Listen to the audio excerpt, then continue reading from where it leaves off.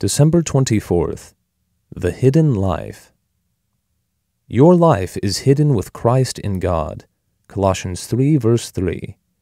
The Spirit of God testifies to and confirms the simple but almighty security of the life that is hidden with Christ in God.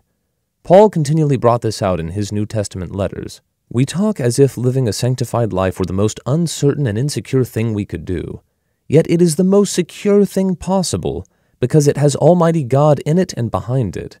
The most dangerous and unsure thing to try is to live without God. For one who is born again, it is easier to live in a right-standing relationship with God than it is to go wrong, provided we heed God's warnings and walk in the light. 1 John 1, verse 7. When we think of being delivered from sin, being filled with the Spirit, Ephesians 5, verse 18, and walking in the light, we picture the peak of a great mountain.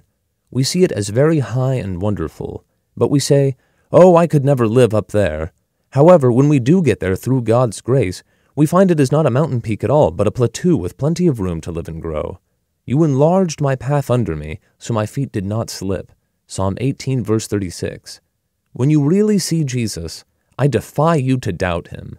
If you see him when he says, "Let not your heart be troubled," John 14, verse 27, I defy you to worry. It is virtually impossible to doubt when he is there. Every time you are in personal contact with Jesus, his words are real to you. My peace I give to you, John 14, verse 27, a peace which brings an unconstrained confidence and covers you completely from the top of your head to the soles of your feet.